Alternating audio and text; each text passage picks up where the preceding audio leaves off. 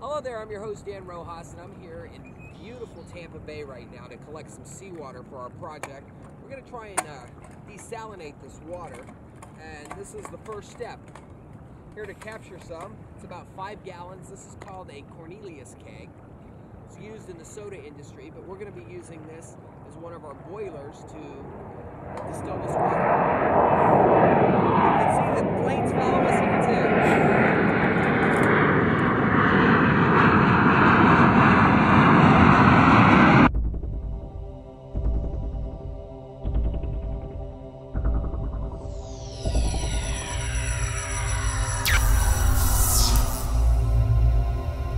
We're back and we've got everything set up. We've got 2 Fresnel lenses, a whole bunch of mirrors. We're going to try to get this 5 gallons of water to boil. This is how I normally dress when I do my research out in the sun. I have long clothing on. It doesn't look real attractive, but it protects me from the sunlight. I'm not so much worried about the sun from the Fresnel lenses and the mirrors as I am from the sun itself. So I'm going to show you everything that we have set up to try to get 5 gallons of water to boil, and we'll see what happens. We're going to see if we can distill the salt water that we just picked up. Why do we need so much power with all the mirrors and Fresnel lenses? Well, we are boiling 5 gallons of liquid. Ask any home brewing enthusiast who tries to boil wort on their electric range, and they will tell you that it is very difficult or virtually impossible to do. 5 gallons of water requires upwards of 55,000 BTUs to boil in an hour, and it almost always requires a propane burner to accomplish this task. Add to the fact that we are outside in a breeze and condensing steam. You can see why we need so much energy. 1 gallon of water would be easy. 5 gallons requires almost 25 times as much energy.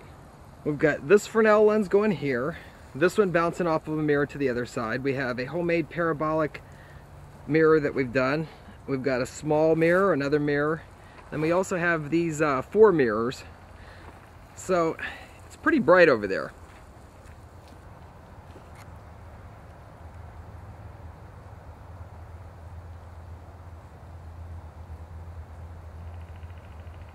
Since we don't have heliostats for all of these mirrors, I'm going to be like a human heliostat, and I'm going to be readjusting everything. I'm going to get a temperature measurement. We've been running for 15 minutes right now. Right now the water inside is about 126 degrees, so it went from about 70 degrees to 126 degrees in about 15 minutes. Now, that's the easy part. Once you start getting above that temperature, the heat leaches out into the atmosphere, so this is going to be a real challenge to boil this much water. While we're waiting for things, I'm going to show you some of the components. We've got this large mirror that's going through this Fresnel lens, and it's putting that big spot on the side. We have this homemade parabolic mirror made out of plexiglass. It didn't work out really well, but it does a pretty good job. You can see the spot that it produces. I'm going to readjust that a little bit. There we go. That's a good one. This is another one that we stopped early because it was starting to warp. This is a pretty interesting mirror. It's a high quality beauty mirror, the kind you get at Brookstone, and that's the spot that it's producing there. Everything else is from this set of mirrors that we have everywhere. We dragged out every mirror that we have, broken ones, it didn't matter.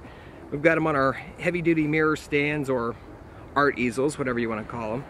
And we're focused in on the tank, so we're gonna see how long it takes. Hopefully we can get some good steam out of there and bring it down here. This Cornelius keg has a long stem on it, and what happens is that's where the syrup was initially. These were our soda kegs, and you can get these off of eBay.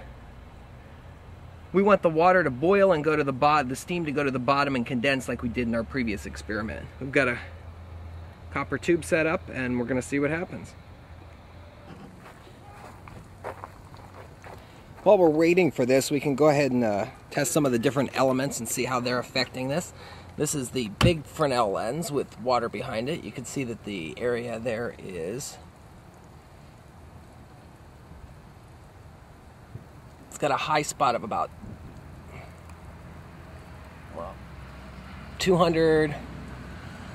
Let's see if we can get a better reading. It's reached a peak of around 220 degrees right there. Over here we've got our 2 mirrors. They've got a hot spot going of 144 degrees. The regular mirrors have a hot spot of 129 degrees. We're gonna see what this is the Fresnel lens through the mirror. It's 152 degrees. And the parabolic homemade mirror is 136 degrees. So considering that there's water behind there, those temperatures are actually a lot hotter than that, but the water's absorbing the heat. So, okay, what we've done is we've changed our approach to this project a little bit. This Fresnel lens, because the sun is practically right over top of us, is not getting a nice side fill on this. So, taken all of these mirrors and we've arrayed them together to go through the Fresnel lens. So you have 4 spots right there on this side that are, I just took a temperature reading, they're 250 degrees. So instead of what we had before, barely 200 degrees because the lens was catching it at an angle, now we're right on target with that.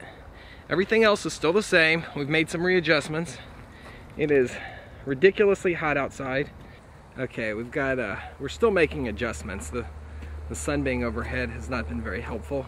We've got a thermometer. We're gonna see how hot the water is inside of there. Right now we're at 147 degrees, so we're... All right, we've readjusted this Fresnel lens. The sun's actually starting to go into the slowly setting position. I've moved these mirrors back, so that way they're on the back side of this. And this Fresnel lens has actually got a nice spot going. So now we have 2 good spots on there. Now we should start getting some good heat, I hope. It is a perfect day. There is absolutely not a single cloud in the sky, so if we don't get this to work well, then it's obviously something we're doing wrong. Can't blame the clouds today. This is what's left of my new thermometer. I left it right where the Fresnel lens was, so it actually was just on the outside fringes of the Fresnel lens. There's $12 down the tubes. Now we've got something going. You can hear what sounds like water starting to boil. Let's see what happens.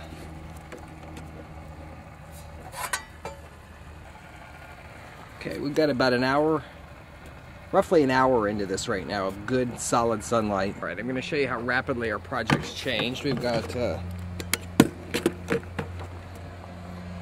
this spot here, and it is measuring 400 over 500 degrees on the surface. So that's great for considering that there's water behind there. The rest of the container is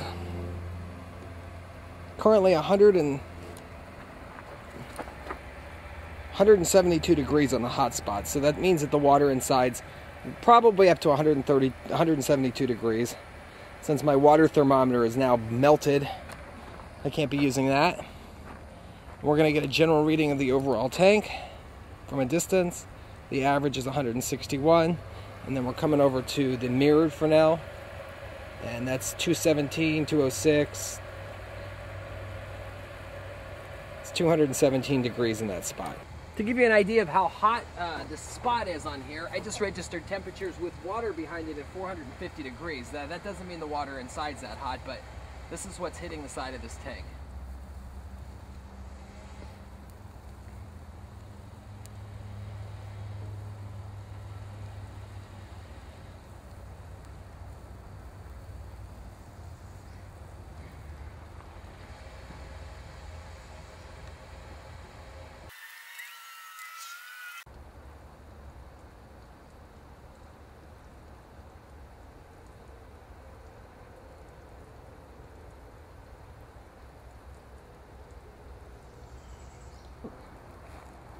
I have an SPF of like 30 on right now, but my face is still getting zapped. So the temperature right now inside of there is 195 degrees.